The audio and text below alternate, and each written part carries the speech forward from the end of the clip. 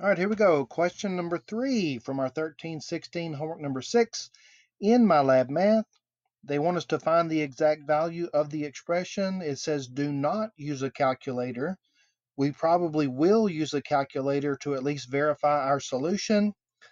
And what this is going to involve, cofunctions and the complementary angle theorem.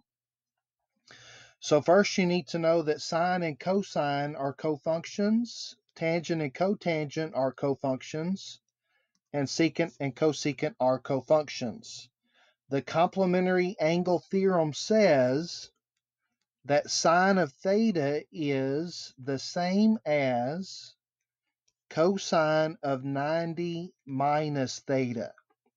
So if you're taking, let's say, the sine of 30 degrees, that would be equal to the cosine of 90 minus 30, which is cosine of 60. And this is true for both functions that are cofunctions. So we could also say cosine theta is sine of 90 minus theta.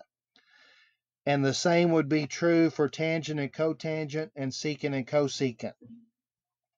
So now with this information, we're going to show how to work this problem. Sine of 53 degrees minus cosine of 37 degrees.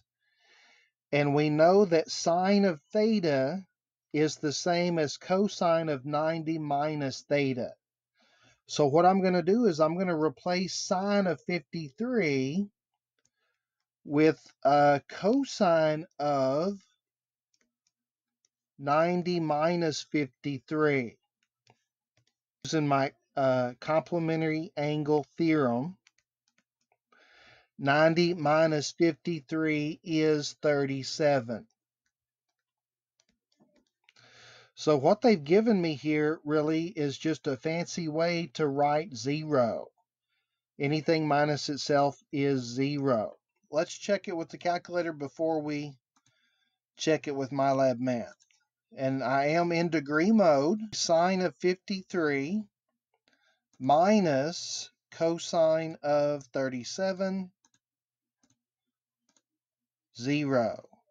So what we did manually has been verified electronically, and we're done. So I hope that was helpful. If you have any questions or comments, feel free to leave those in the comment section below, or you can text me. And thanks for watching.